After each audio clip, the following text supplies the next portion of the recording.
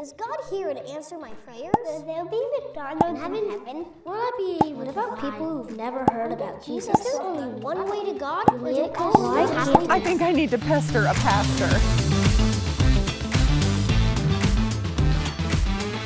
Hey everybody, welcome to Pester a Pastor. I am Claire and I have got my friend Jeff with me today, who happens to be a pastor at the Crossing Church.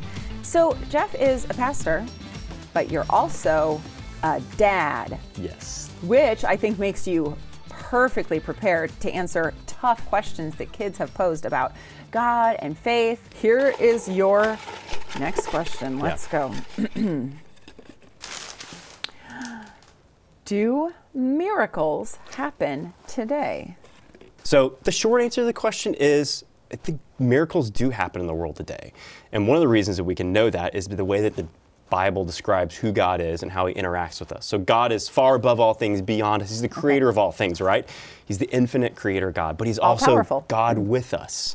And so God is not just this distant observer of our world and our lives. He is intimately aware of and involved with our world and our lives. And so we see this throughout the story of the Bible in many different ways, Old and New Testament. But we also see it in our world today, the ways that God works through his people in ways that surprise us, where God reveals himself and his kingdom at work in ways that don't seem to match the ways that we would expect the world to work. What do you mean by that? So what I mean is, I think that there are ways that God can reveal himself in surprising ways, whether that's in ways of revealing who he is to people. So sometimes people have these experiences where they feel like there was a miraculous event where they had a clarifying moment of who God was, and it felt like something that was beyond what they would expect. It was surprising. But also there are these areas where you see God restoring his creation in really surprising ways, whether that's through people who have sicknesses or illnesses, or people who need restoration in relationships, and they feel like when they see God working, it's ways that can't be explained by science or can't quite be explained by a doctor, or ways we would normally explain how our world works. And so there seems to be this way in which God loves to work in ways that go beyond how we would expect and surprises us in the ways that he reveals himself.